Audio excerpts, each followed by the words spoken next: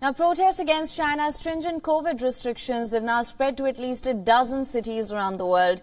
The gatherings are a rare instance of Chinese people at home and abroad uniting in anger. In a statement, the United States has backed the right of Chinese people to protest peacefully.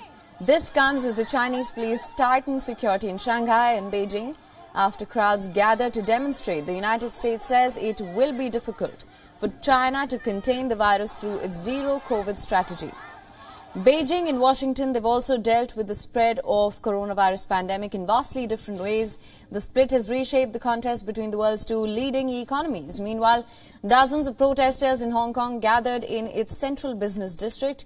They held blank sheets of white paper, which have become the symbol of these unprecedented demonstrations in China. Police warned the protesters against violating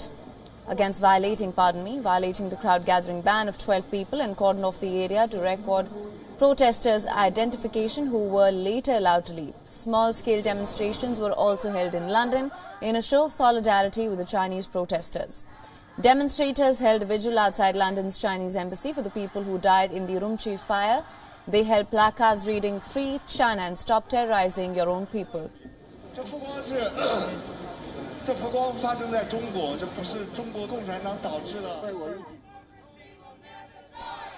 Support also poured in from Australia as about 200 protesters gathered outside Sydney Town Hall. They were heard chanting, "From Sydney to Shanghai, democracy will never die."